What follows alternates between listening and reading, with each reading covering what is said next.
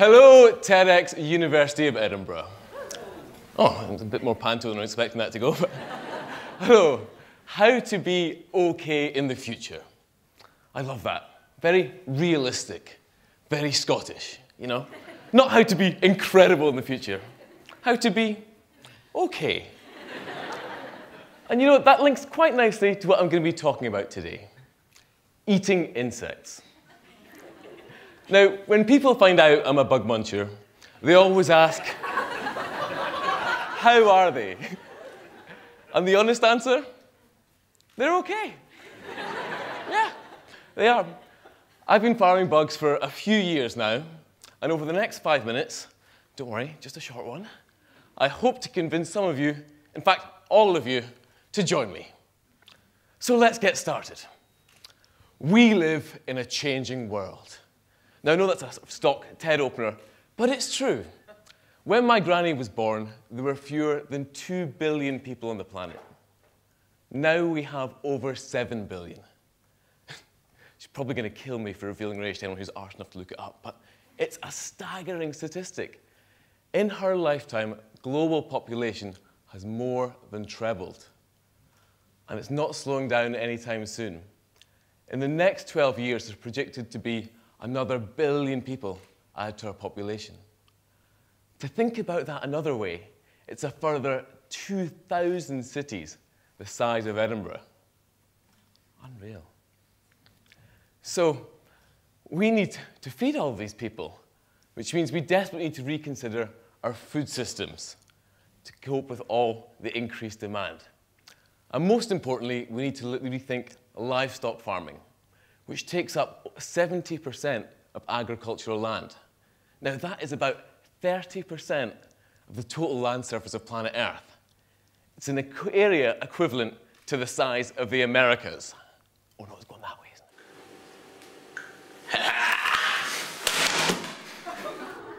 it? Just to raise the meat we eat.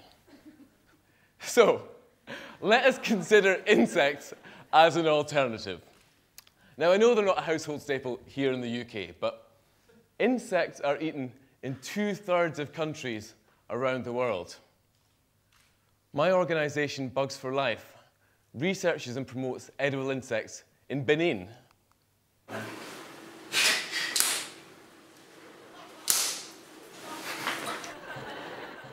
But in Benin, insects can make a vital contribution in the fight against malnutrition.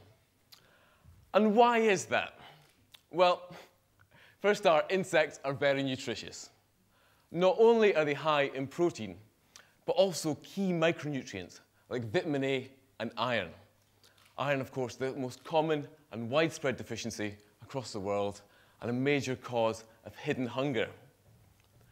Now, insects also have a much lower environmental impact when compared with traditional livestock. That means they use a lot less water and a lot less food. The standard example is that from 10 kilograms of feed, you'd get just 1 kilogram of beef, but 9 kilograms of crickets. It's an incredible difference. So, they also don't have the greenhouse gases associated with cattle farming or pig farming, and you can stack them vertically. They can be farmed in high density. Try farming cows vertically. A lot more difficult. There's definitely a pat in the head joke in there somewhere. I'm not going to make it. Better than that. So insects also are abundant. They're absolutely everywhere. Some of the most successful animal species on the planet. In fact, we already know there are more than 2,000 insect species you can eat. Just think of all those taste sensations waiting to be discovered.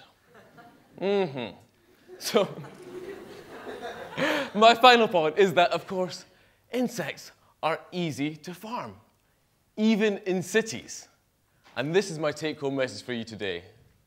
You can farm them. I farm them.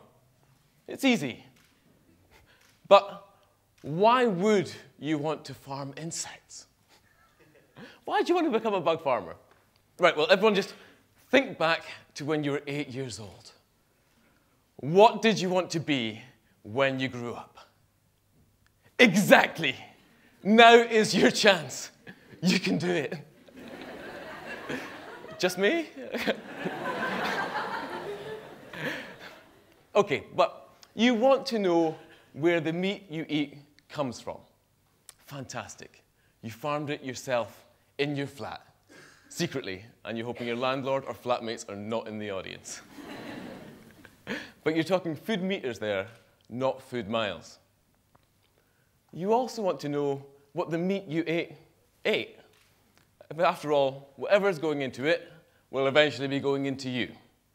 And in case you're interested, I feed mine on organic Scottish oats and fresh vegetable peelings. You want to know that the meat you're eating lived well. High welfare standards, treated well when it was alive, slaughtered humanely.